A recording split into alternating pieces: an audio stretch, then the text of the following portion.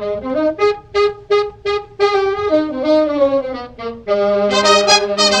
you've got a small problem. You have a laptop and you want to stream or record your gameplay with your laptop. But the problem is that your laptop is not so powerful that it can efficiently stream or record your gameplay as you play games. Your game will most likely be affected by the recording or streaming. So you want to know, now that I have a laptop that most likely has an NVIDIA card, mobile NVIDIA card, you want to know what is the most efficient way to record my gameplay without affecting my gameplay performance. That's what you want to know, right? So if you're here, you've probably come across OBS and you want to know, well, I'll just use OBS to record and then I can either use X264 or NVENC. Now, I don't suggest on using X264 because it jacks up the CPU usage a lot and then your laptop will get really hot, and then some games that rely on CPU quite a bit, you'll get some lag. I suggest using NVENC. That's what I've been using. All this while, I've been using OBS, the encoder NVENC inside OBS. I thought that, you know, it was optimal. I was wrong, because just yesterday I tried using NVIDIA's SHADOWPLAY, which by default uses NVENC. You know what? Let me just show you some videos recorded using OBS and NVIDIA SHADOWPLAY to prove my point. All I'm trying to show is that by using OBS to record,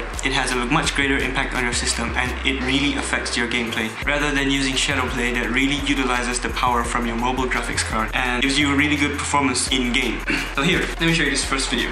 This first video is a video of me using OBS and the NVENC encoder. I'm playing in 1080p 60, but I'm recording in 1080p 30. Now, the video looks fine, the gameplay is pretty smooth. I'm just playing with two bots here. It's definitely not as smooth as when I'm not recording anything, but it's not as bad as what I'm about to show you. This is me recording using OBS, NVENC, and outputting a 1080p 60 file. As you can see, it's very choppy. It's very hard to play and no one would be watching your streams or recordings if you were making these kinds of videos. So just by changing the limit in OBS from 30 FPS to 60 FPS, this is the huge impact that I come across. Now, I'm going to show you the recording I made using SHADOWPLAY. Now this is the recording made using SHADOWPLAY at 1080p 60 FPS. I don't know why, but it seems that when using NVENC as the encoder in OBS, I don't think it's as optimized as it is for SHADOWPLAY, because the gameplay in SHADOWPLAY is almost flawless. It's almost as if I'm not recording anything at all. It's almost as if SHADOWPLAY is not even running in the background.